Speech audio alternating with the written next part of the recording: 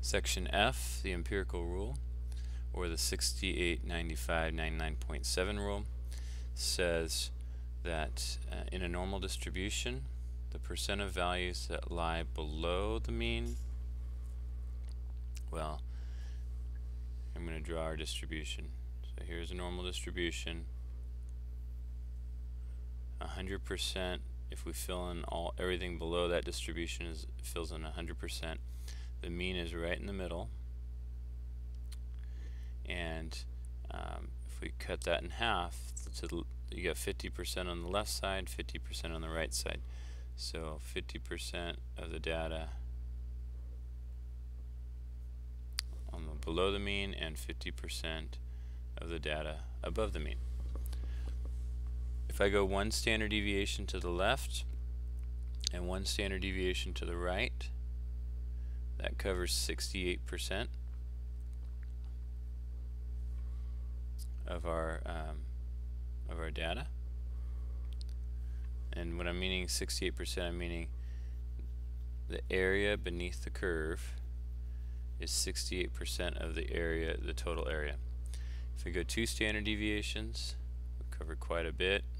So I've gone 2 to the left of the mean and 2 to the right, so that whole region there, it's about 95% of the data.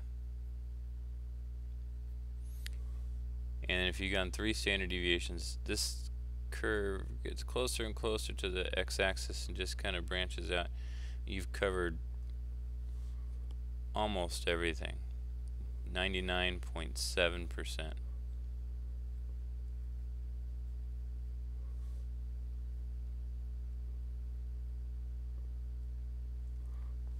So C through E is what the empirical rule tells us. Okay, so now we're going to apply this. We have 1,800 students at Cal State University who took a biology exam.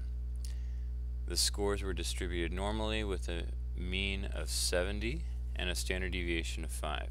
So here's the mean, 70, and if I go one standard deviation to the right, I add 5 again, add 5 again, and then subtract 5.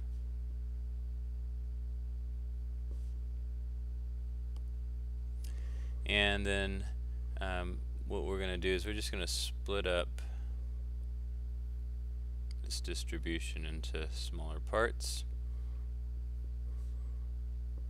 Okay, we know from 65 to 75 is 68%, because that's one standard deviation each way. So if we cut that 68 in half, we get 34 and 34%. We also know that if we go 2 standard deviations, so if we go from 60 is 2 standard deviations to the left of the mean, and 2 standard deviations to the right would be 80. That is 95%. But we're trying to find out what are those smaller, what's the area between 60, 65, and the area between 75 and 80. So I'm going to take 95 minus what we already have, 34 plus 34, which is 68.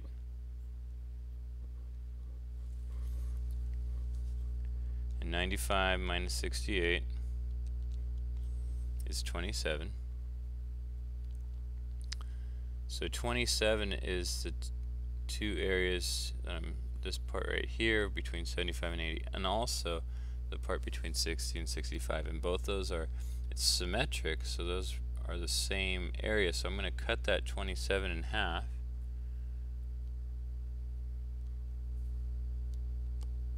and I get 13.5. So we know this is 13.5% and 13.5%.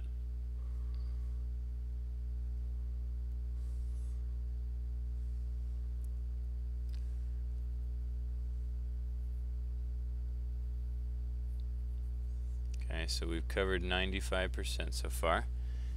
Do this again. From 55 all the way to 85 is 99.7%, but we've already accounted for 95%. The 95 is 13.5 plus 34 plus 34 plus 13.5. And so to see what's left, we do 99.7 minus 95 and get 4.7.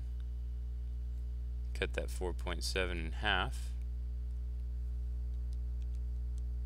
And you get 2.35%.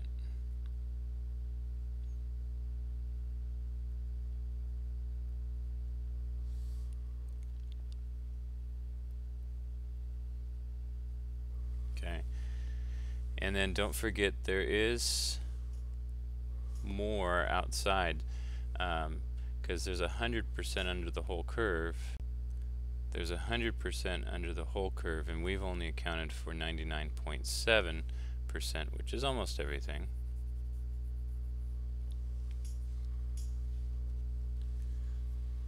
So if we consider the whole 100%,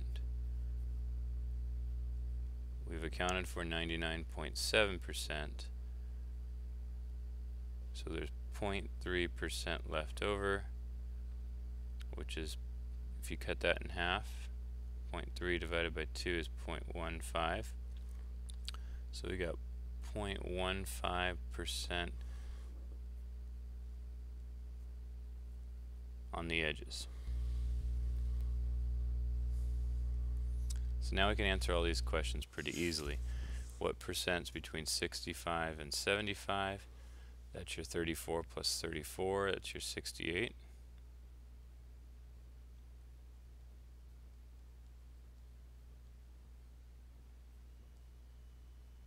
What percent are between 60 and 70? That's 13.5 plus 34, which is 47.5%. What percentage of scores is between 60 and 85? 13.5 plus 34 plus 34 plus 13.5 plus 2.35. So that's between 60 and 85. You add those up. What do we get? Let's see here.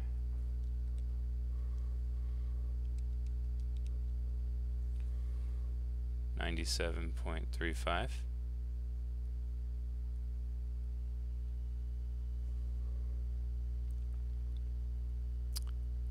What percent are less than 55? 0.15%. What percent are greater than 80? 2.35 plus 0.15, which is 2.5%.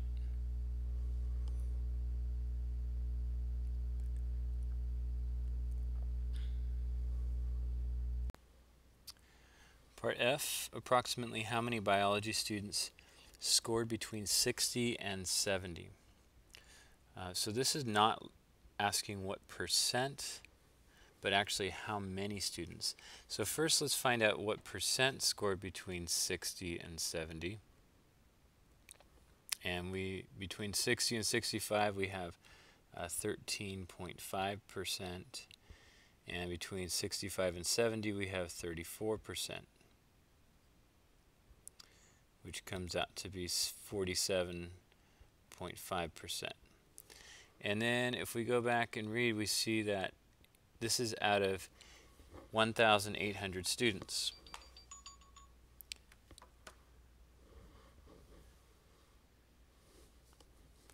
And so we need to multiply 1,800 with 0.475. The 0.475 is just changing that percent to a decimal. So 1800 times 0.475 is 855 students.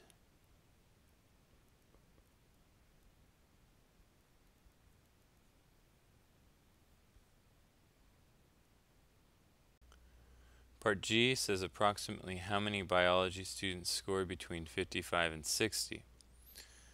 So grab the percentages between 55 and 60. In this case, it's just 2.35%. So there's 1,800 students times, we said 2.35%. If we change percent to a decimal, we move the decimal place to the right, or sorry, to the left 2 places, so it's 0.0235. And we multiply together 1,800 times 0.0235 and get 42.3. But we're talking about actual students, so round that to the nearest integer, which would be 42 students.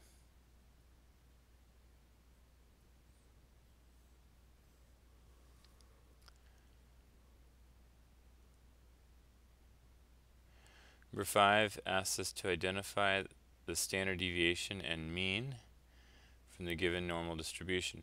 So the mean is the middle of that distribution. This is symmetric, and so we see that the mean is 2.5.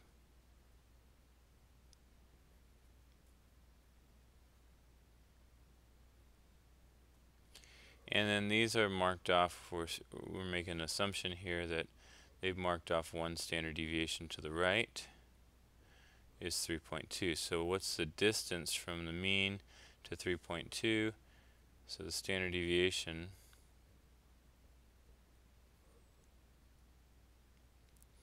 is 3.2 minus 2.5 to find that distance. And we get 0.7.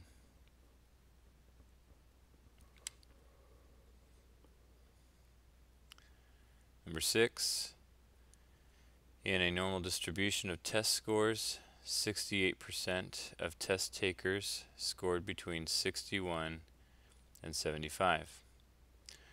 We're going to assume this is the middle, 68%. And so we have 61 here and 75 here. What are the mean and standard deviation? Well, if I find the average of 75 and 61, so if I go 75 plus 61 divided by 2, so find the mean.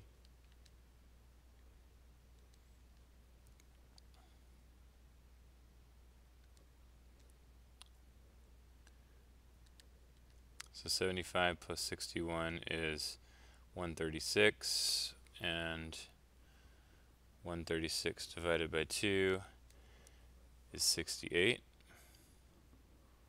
So that's the mean.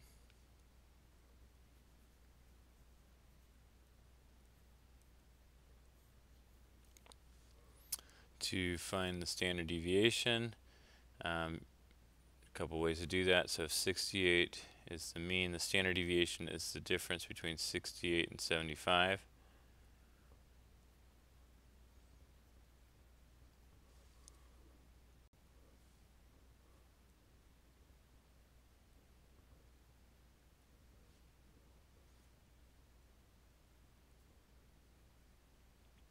Which is 7.